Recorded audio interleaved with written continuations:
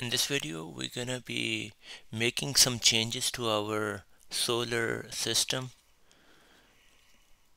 design. Last time what we did is like we were able to uh, let the earth follow or rotate the sun using like uh, using a constraint which was the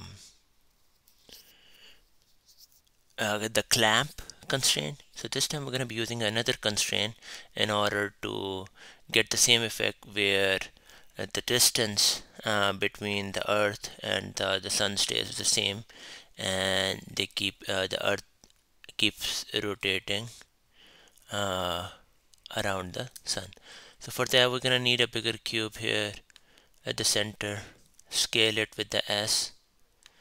Let's say that this is the sun, right? We're gonna add a material, and then let the base color to be yellow. You can see the effects if you are here. I'm gonna zoom out, right? And then we're gonna have our let's just choose a random space like that far away, and then we're gonna put another mesh, and then UV sphere, scale it a little bit like that. Looking good.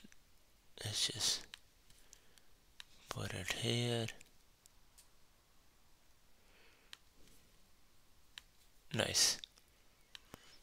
Okay, now once we have that, let's just pan it. Okay, let's add a material. Let's just make it blue. Okay, so this time what we need to do here is that I wanted to add a constraint to this object, right? So for that we're gonna be going here and add a constraint. So last time we did the constraint of clamp to, where actually where this object can be a clamp to a circular or any basal path, and it stays there. So an easier way to kind of achieve the uh, same effect, what we can do is to use the limit the distance, and the target is basically gonna be the sun, right? Let's just call that earth.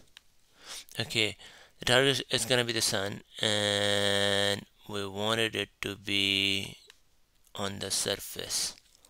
Now if you look at the x-axis, right, you have that. So basically let's just not do that. So zoom out and let's see what happens. So look at look here that the distance stays the same wherever I move it. It actually doesn't change anything, but it is in the 3D, so maybe you will see it's coming close. But if you move here, so the distance stays the same.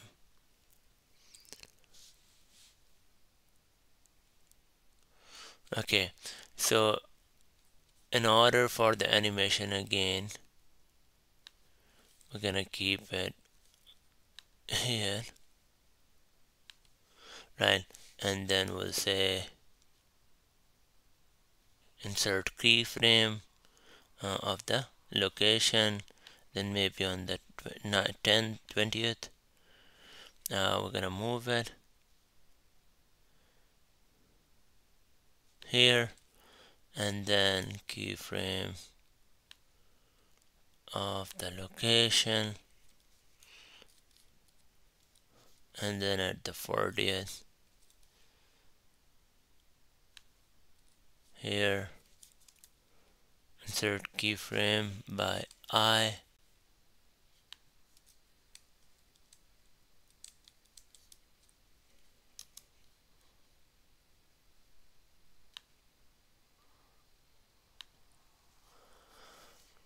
then on 60th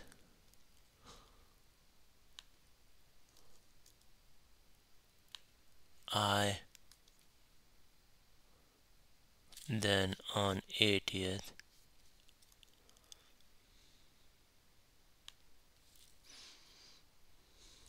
I'm gonna say I and then the available, and at 100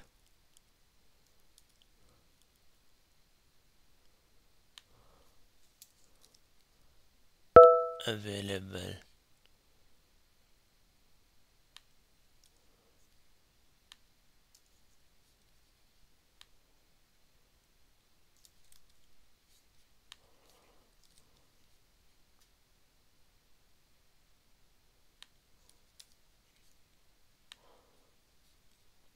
and the last two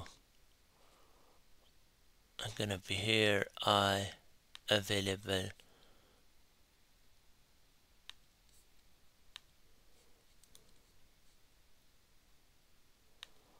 I available.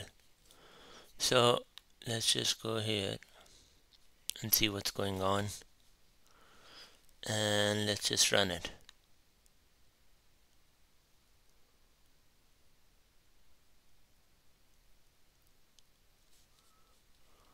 Of course. Wait 1 second. We wanna run up to 160. Nice. And now run it.